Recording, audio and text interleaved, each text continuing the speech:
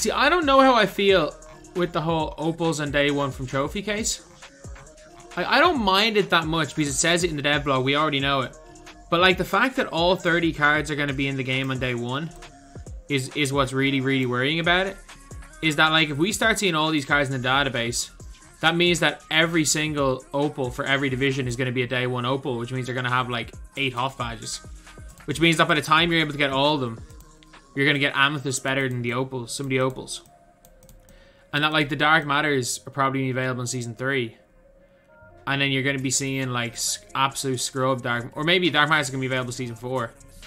And if they're in the database day 1, they're going to be scrub Dark Matters, if you get me. I don't even think that the Opals... I think either one of two things is going to happen with these Opals. It's either the Opals are going to come out way too overpowered, which is a possibility. The Opals could... Available Season 1, and these Pink Diamonds could be way too overpowered. Or they could all be based on day 1 Opals and day 1 Pink Diamonds. And I think they could be in a bad way. Like Jacob, the one big problem, the one thing I'm worried about, I don't even care about the gem tiers. My whole thing is that, like, if we look at, say, last year, if we look at the token rewards, we look at Frazier. So, like, Walt Frazier, who came out on day 1, had 2 Hall of Fame badges. What if they give every one of these, because these are all going to be in the game day 1.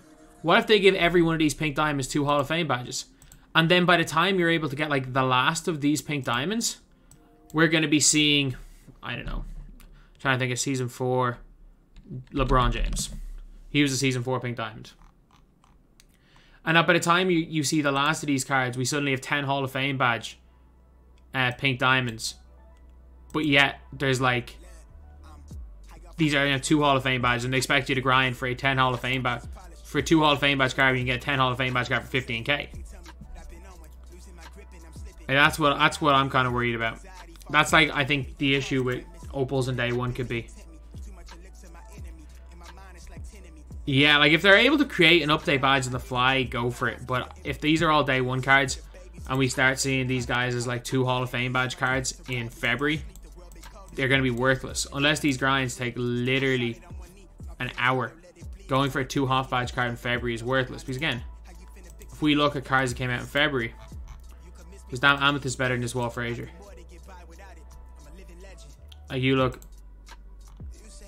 like you can't argue that even of these cards. Like JT Thor was better than Frazier in other different positions.